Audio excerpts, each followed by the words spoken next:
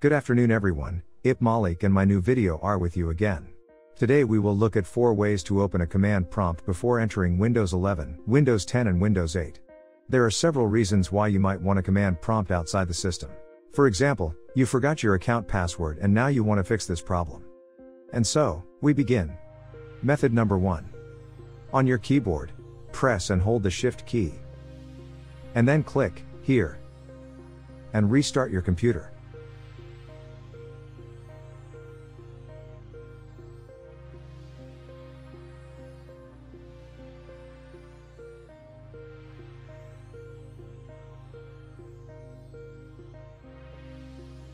The automatic system restore program opens.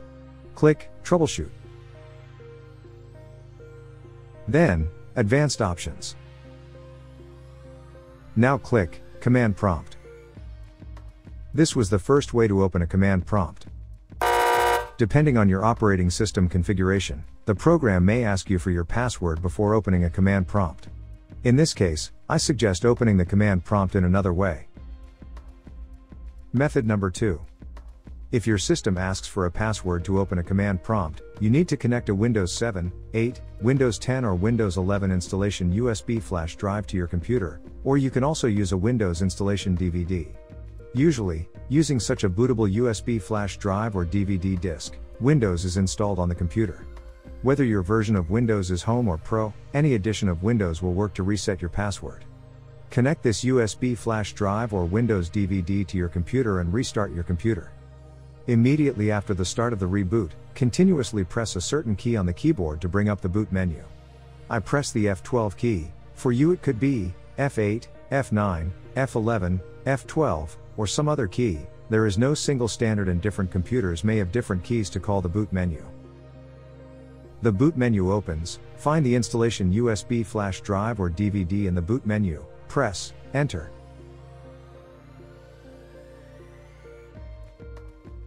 The Windows install menu opens, but we won't install anything, we'll just press Shift and F10, at the same time. And the command line immediately opened. Depending on the operating system configuration, sometimes Shift plus F10 does not open a command prompt, then you can use another method. Method number 3. The first few steps of the 4th method are exactly the same as method number 3. We boot the computer from the Windows installation USB flash drive or Windows DVD, and wait for the Windows installation menu to open. But we will not install Windows here either. Click Next.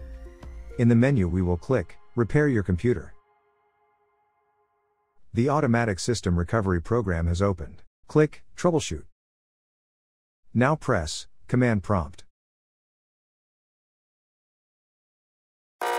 If you don't have Windows bootable USB flash drive, or a Windows DVD, then try the 4th method, open a command prompt. Sometimes this method works. Method number 4. Turn on or restart your computer or laptop.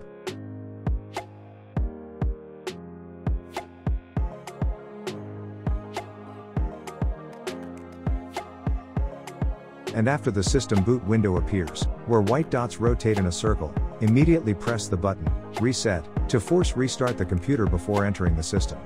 When the computer restarts, just force restart it again in the same way. To force restart the laptop, after the appearance of white dots rotating in a circle, immediately press the button, Turn on, and hold until the laptop turns off. Then turn on the laptop and do the same again.